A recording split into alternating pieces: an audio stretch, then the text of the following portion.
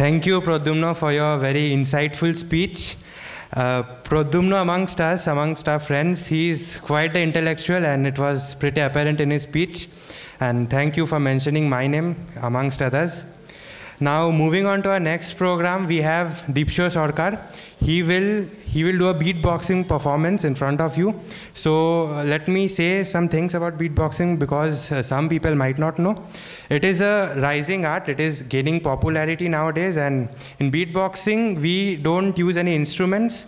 Only the mouth is used. So it is not very common in Vidyapith. We don't see it in programs. So Dibsiyo will, I am sure that he will deliver a blast of performance. So please welcome him with a round of applause.